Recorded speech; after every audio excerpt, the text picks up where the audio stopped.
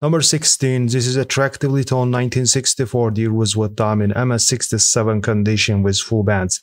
The process of toning is caused by a variety of factors, including exposure to air, moisture, and chemicals. It is a natural process that takes time and it's not always consistent. This means that the natural tone coins are scarce, especially in superb gem grades, and they are therefore more valuable than the coins that have been artificially toned. Dominant charcoal copper obverse toning yields to the splashes of more vivid gold, blue, and pink iridescence towards the lower right border, untoned on the reverse with smooth surfaces and billowy mint frost throughout. It was sold for $920. Number 15. Here is 1951 D Roosevelt diamond MS67 condition with full torch, virtually pristine and conditionally rare for the issue. As such, this superb gem exhibits lovely obverse toning in iridescent sandy apricot, salmon pink, and champagne gold. The reverse is essentially brilliant, and both sides possess a full endowment of smooth satin luster. It ended up selling for $1,110. Number 14. This is 1971 S. Eisenhower dollar in MS67 condition. Comes with star designation from NGC. This beautiful superb gem is toned in multicolored iridescence that's most vivid at the borders. It is smooth and attractive, a pinnacle for an advanced Eisenhower dollar collector or toning enthusiast. Number 13. This is 1924 D Lincoln Center MS65 brown condition. Comes with CEC sticker on the PCGS holder. Iridescent pinkish rose and steel blue undertones pierce through an overlay of medium copper patina as the surfaces rotate under the light. Boldly struck throughout, a very unusual characteristic of this often weakly defined date, a smooth, satiny gem that makes a very positive impression on the eye. It ended up selling for $2,880. Number 12. This is 1979 Lincoln Center MS68 red condition. The Philadelphia Mint coined 6 billion Lincoln cents in 1979, yet only 12 pieces have been similarly certified at PCGS. This glowing orange super gem has bold design motifs with frosty luster and sensational eye appeal. It is destined for the finest collection, $5,462.50. Number 11. Here is 1971 Lincoln Cent with double die obverse, graded in mint state 66 red by PCGS. Moderate die doubling is seen on all obverse letterings. On this guidebook variety, magnification is usually needed to spot the doubling. The doubling is strongest on the word liberty and in the word in God we trust. The carbon-free surfaces show well-struck design elements and satiny copper red luster. The variety is rarely seen this fine. It was sold for $5,640. Number 10. This is 1965 Roosevelt time struck on a 90% silver planchet, graded as AU55 by NGC.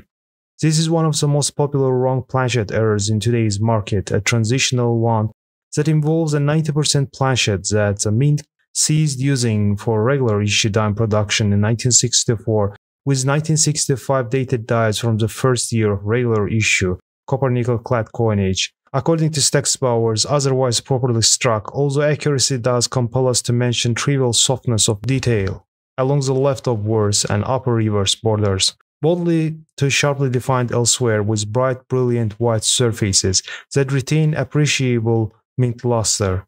It was sold for $7,800.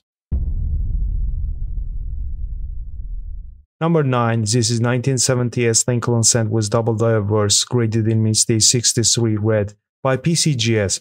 The doubling is boldest towards the left sides of Liberty and In God We Trust, but it is visible throughout the legends, as well as 0 in the date. Both sides show pleasing brick red color. A scrape is noted between the bust of Lincoln and the date. These, along with some light flecks, account for the grade. The Cherry Picker's Guide calls this definitely one of the rarest of all Lincoln Cent varieties. It was sold for $6,325. Number 8. This is 1971 OS Jefferson nickel graded in PR69 Deep Cameo by PCGS. This conditional rarity is among the finest NOS 1971 proof Jefferson nickels certified. According to Heritage, this conditional rarity is among the finest NOS 1971 proof Jefferson nickels certified. The needle-sharp motifs are starkly contrasted against liquid-like mirrored fields, and both sides exhibit a hint of warm, light golden toning. It ended up selling for $8,100.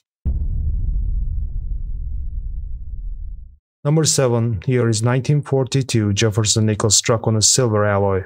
Graded as Good 6 by PCGS, extremely rare transitional error. 1943 dated cent struck on a copper planchets. Bring spectacular prices, but similar wartime wrong alloy transitional errors on Jefferson nickels are significantly rarer. The present lot is struck sans mint mark Type 1 dies, yet is struck in the silver alloy composition associated with the Type 2 design bearing the large P mint mark above Monticello. This error coin ended up selling for $9,987.50.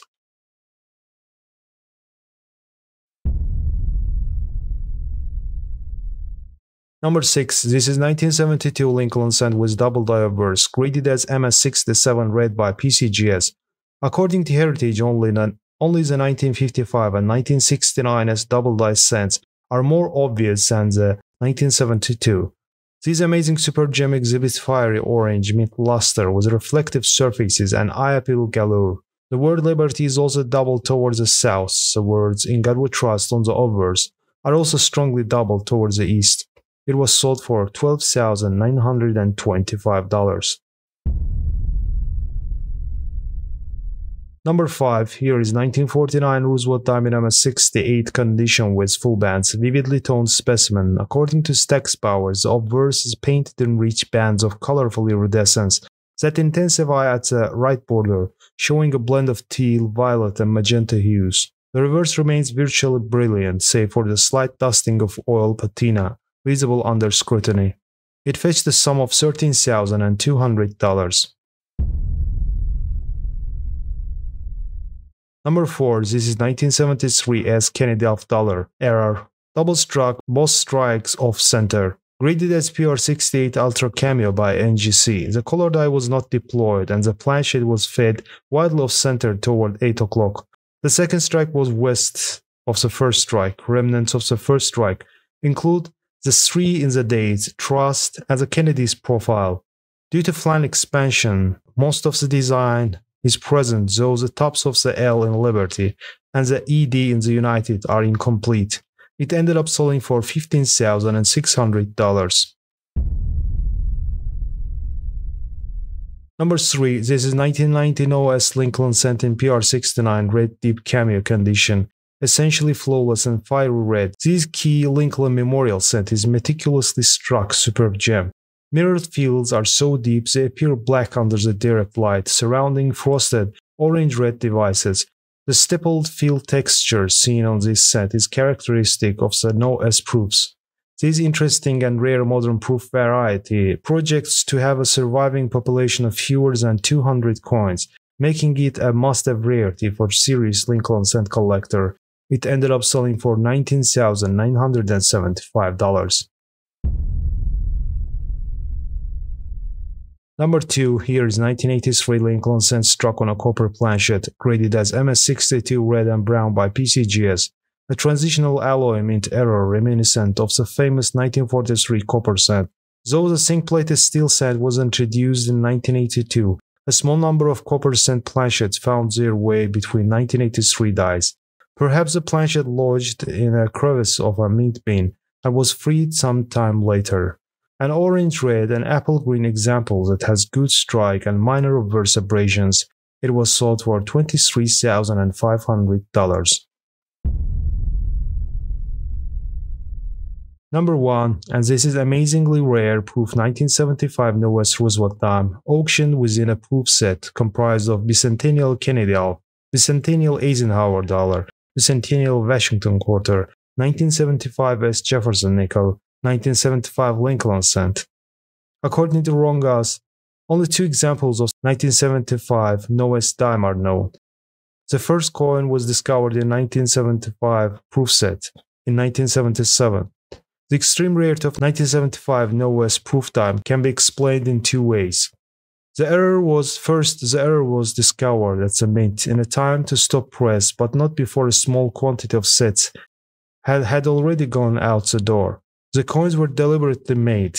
This explanation is not as far-fetched as it may seem, because other remarkable proof errors emerged from San Francisco Mint during the early 1970s. These lot fetched the sum of $349,600. Stay tuned for more exciting content and don't forget to subscribe to our channel to unlock more valuable insights. Happy coin collecting!